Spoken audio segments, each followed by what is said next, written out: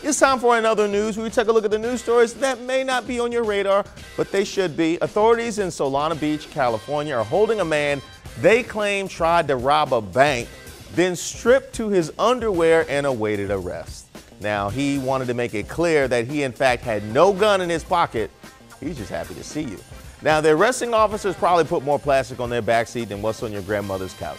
In other news, an Oklahoma woman on the dating app Bumble bragged about illegally poaching a deer to a man that she matched with, not realizing that he was a game warden.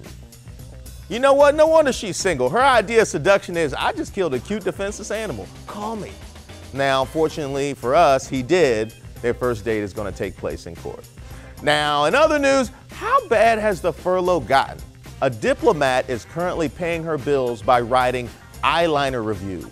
Our national security is in the hands of bloggers, America. There are CIA agents playing spoons for money at Union Station right now. We have to end this furlough or help government workers find better side hustles, because we are 2 weeks away from federal judges selling roses and edibles to strangers at nightclubs. Now, what are some other good side gigs for federal workers? Let us know with the hashtag GetUpDC, and don't say selling mixtapes outside 7-Eleven. They're full. They're not hiring.